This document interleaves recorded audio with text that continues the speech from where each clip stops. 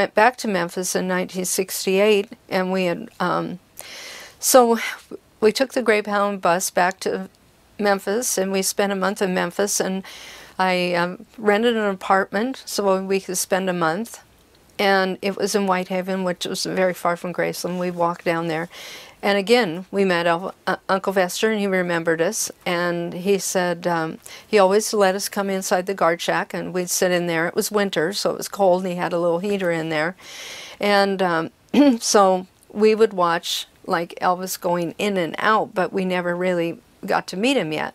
Well, Priscilla was due to have the baby, Lisa, then, and so we met her the night before she had Lisa, and we took a picture and talked to her, and I said, are you nervous? And she said, we both are. So, you know, every time a movie's there to catch me, and so we met her that night, and then the next day, Vester, when we came down there, he said Priscilla's water broke and they went to the hospital. So everything was so exciting in Memphis. You know, if the Presley baby's going to be born, I mean, it was just on radio and TV and everything, you know. And so she was born at, I think it was like 5:01 or something on the 1st of February. It was in the morning, early morning? Afternoon. Afternoon, yeah, okay. They went in the early morning, not real early.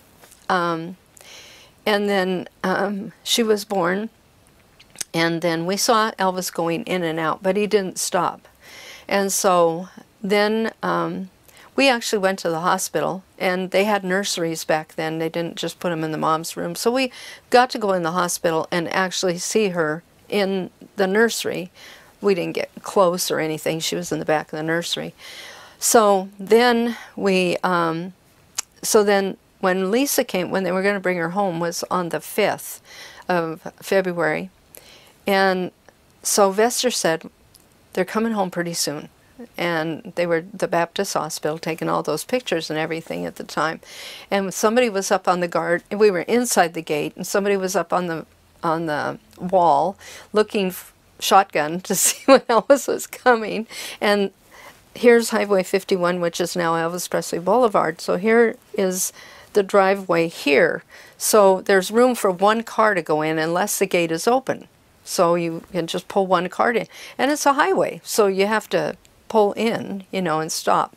So, or if several cars, they could all pull in if the gate's open. So Vester said, we made signs that said, welcome home Priscilla and Lisa, and he let us put them on the gate, and he put some on the trees going up at the driveway. And so Vester said, I won't open the gate. I'll let the first car in, but I won't open the gate until they see your signs. And so the first car came in, and they were filming out the back of the car. And so then he closed the gates, and Elvis's car stuck in traffic out there. And then he pulled in, and then Vester opened the gate, and they pulled in really slow. And Elvis and Priscilla were sitting here on this side, and he pulled the blanket back so that we could see her as they drove by really slow. So I took still pictures, you know, as they went by. And always wished, you know, you see those Presley home movies, always wished that would come out, because I might be in their movie, because they were filming out the back, but okay, they filmed going up at the top. And so then the next day, I met Elvis for the first time, and Vester said, okay, if he goes out today, what I'll do is when he leaves, then when he comes back, I won't open the gate until you girls get across the driveway. We were in the guard shack. And so it must have been pretty comical, because he honks and 3 girls run across the driveway, and his uncle won't open the gate till they're there. And so, and he usually was gone a couple hours, and he left, and 20 minutes later he was back, and we were like, ah! We were running around trying to find ink pens and everything, and our pictures to Did he sign anything? Yes, I had a picture out of a magazine that I wanted him to sign, and for my fan club. So that next day when I met him and I gave him that picture, I said, Elvis, could you autograph this to my fan club, the Kissing Cousin fan club? And he said, is that your fan club? And I said, yes. And he said, that's really a good one. And so on it, he wrote, to the Kissing Cousins fan club, thank you for everything through the years. Which I thought was really cool that he would write that.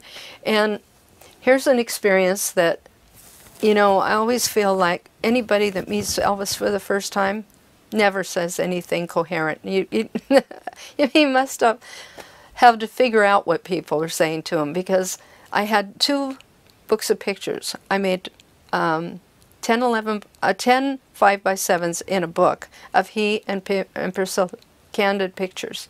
Then I had a book of about 100 candids, because they were rare back then, in this book for me. And Vester said, well, what you should do is let Elvis see that book too.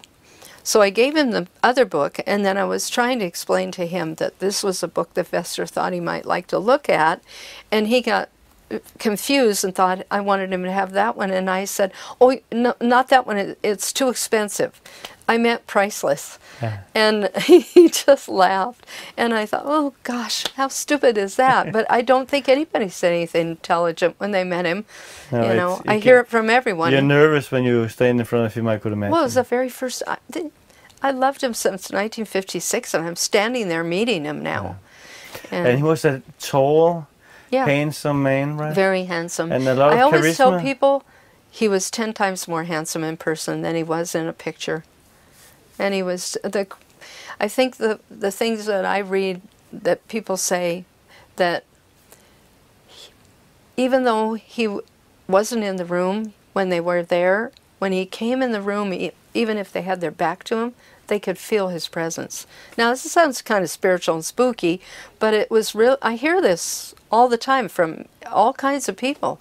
You just felt his presence. And my big thing with Elvis is that I love so much and I miss so much is his laughter. And he would get a twinkle in his eyes, and he would just light up the whole room with his laughter. So that's amazing. Yeah.